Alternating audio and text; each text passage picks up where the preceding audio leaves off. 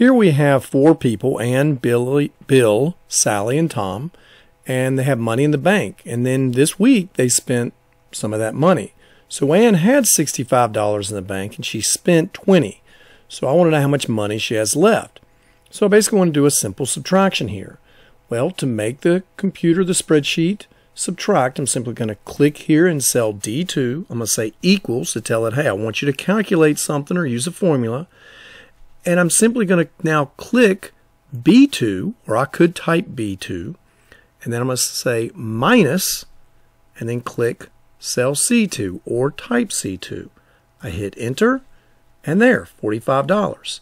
Now I could sit here and type it again, equals this cell of B3 minus this cell of C3, hit enter.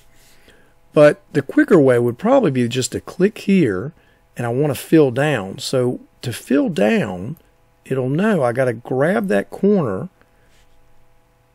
and I can drag it to how far I want to go. And you'll see that it actually filled that formula down, so I didn't have to type it over every single time. Now, with 4 times, it wouldn't be a big deal, but if I had 100 pieces, 100 different people here that I was doing, that'd take all day.